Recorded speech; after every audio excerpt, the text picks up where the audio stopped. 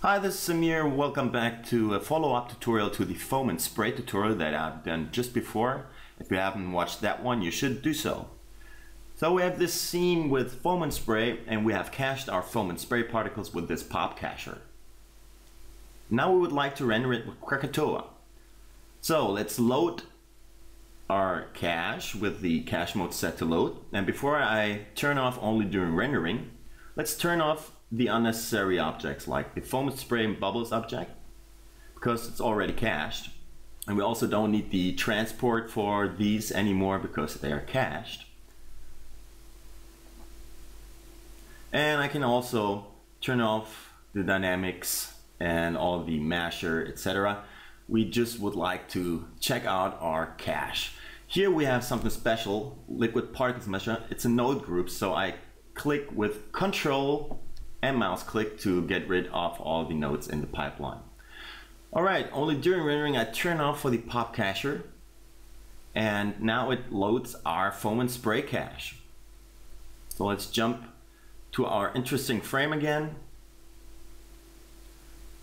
And now we would like to render this with Krakatoa, but let's just first take a look how it looked before when we used the render settings of our flip particles group using render spheres, and the result looks like this.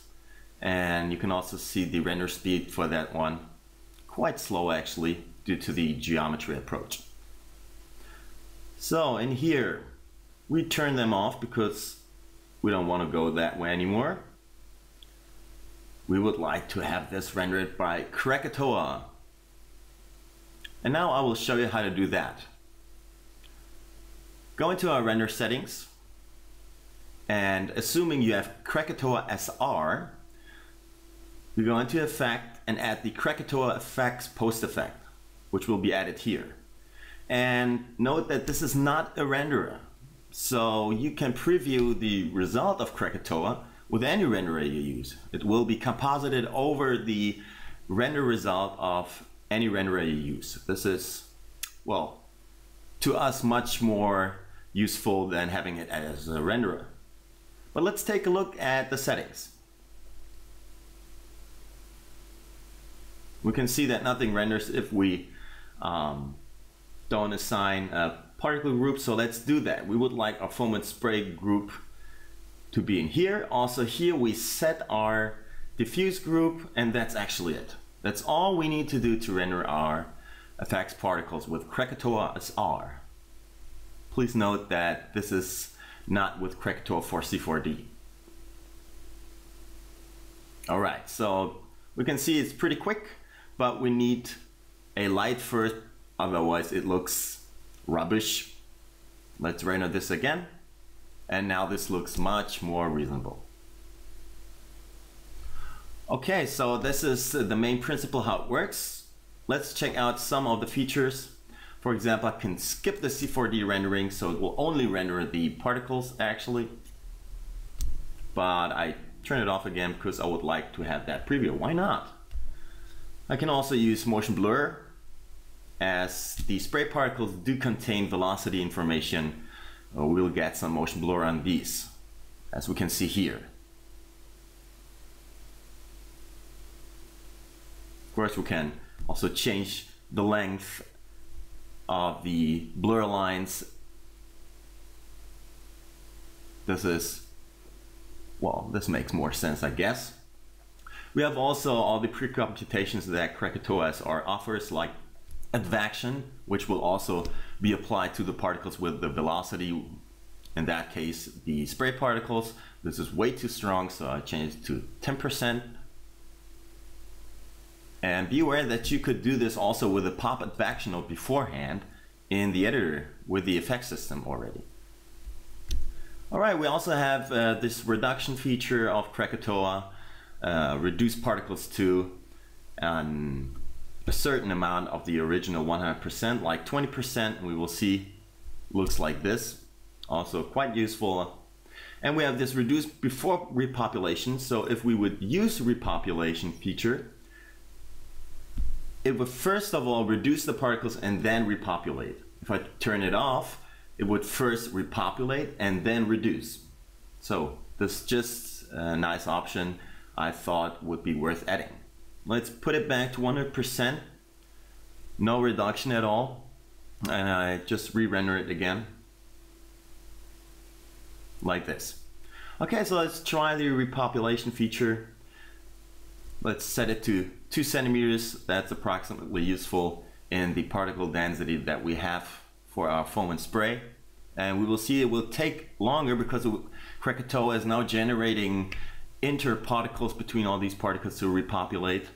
And we will see the result of how many particles we get in the end once Krakatoa gets to that step. Here we can see we get about 10 million particles generated in the final rendering.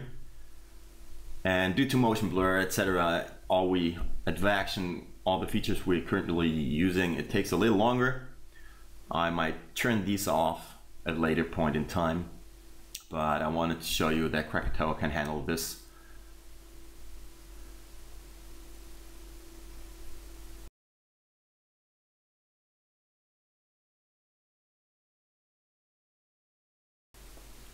I just turn off motion blur here for faster evaluation. Alright, so you can see this looks more populated with a lot denser appearance. We can also change here some render options, and actually all these render options are the same as for Krakatoa for C4D actually, or any KrakatoaSR implementation. So you probably know all these specific Krakatoa settings if you own Krakatoa for C4D already, or if you have worked with KrakatoaSR before.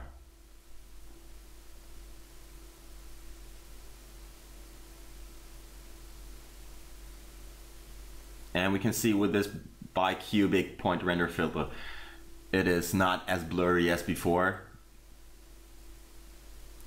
But let's turn off the repopulation feature just for speed purposes in our rendering. Let's see how long that takes now. There you go. Much faster actually.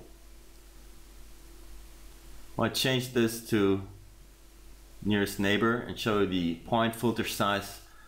The effect of that one, little blurry. If I set it to 1, be much sharper and draw each individual particle more sharply. You can also change the color, of course, and according to, well, wavelength, etc., this will give us the different lighting and coloring.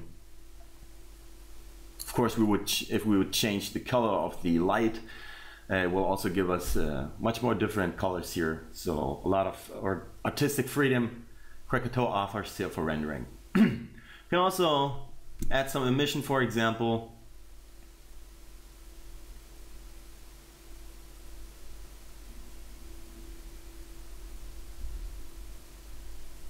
Well, not enough here. So let's go a little higher, 1.5. And this gets brighter and brighter, which we want actually for our foam and spray. Could also put it even higher, but I would like to show you something special about this Krakatoa bridge. I would like to use a particle property to control the intensity of this emission. And here I use the velocity, and as the spray particles, which is not visible here right now because we have a much too high range maximum, so let's set it to 10. You will see that spray particles will get brighter now, get most of the emission because they have a velocity, and the foam particles do not. So well, you can see this better if I change this to a color. So you can see all these with the velocity actually are drawn in blue, which are the spray particles. Can increase this if I change the range maximum, and still the foam particles remain unlit by emission if you want so. If I wanted more control even, and that's also something pretty cool, I could use constraints actually, effects constraints to control the intensity of emission. And I can do this for all the other features as well, for density, absorption, scattering, self-shadowing, etc. So let's try this. I create a particle constraint attribute and put it in my effect scene like this. And now I can, well, select an attribute of a particle. And let's say we use the spray attribute. So any particle that is actually a spray particle is now chosen by this constraint. But I want the foam particles to be affected. So I invert the effect. If it's not a spray particle, then it must be a foam particle.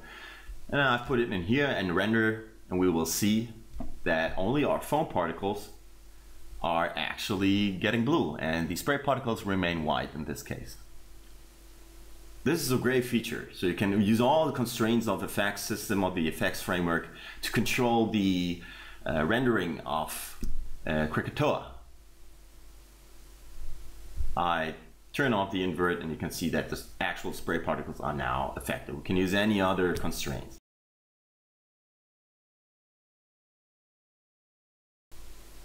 Also very useful are the scattering settings, which let us control, well, the shading of the particles by Krakatoa and light interaction. A high anisotropy value will give us only lighting at the edges, and the lower one will, well, light more of the particles, so they reflect backlight to the camera's direction much more. You can just play around with these settings until you're satisfied with the result, and then just render it out and save it as any format you want. I guess you get the point. There's no need for me to go on here. The workflow is very straightforward. Just add your particle group and then tweak the settings until you're satisfied. And as I noted before, our Krakatoa Bridge requires a KrakatoaSR license.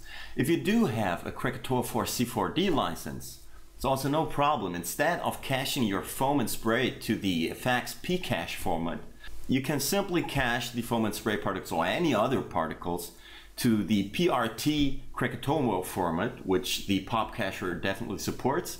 And the Krakatoa for C4D has a PRT loader, so you can use it with the Krakatoa for C4D license type as well. Or any other renderer that supports PRT, for example, or any other file format that the pop cacher is providing you with for export. So this should be it for introducing you to our Krakatoa Bridge inside of Effex 2.7. Hope it helped. Thanks for watching and see you soon.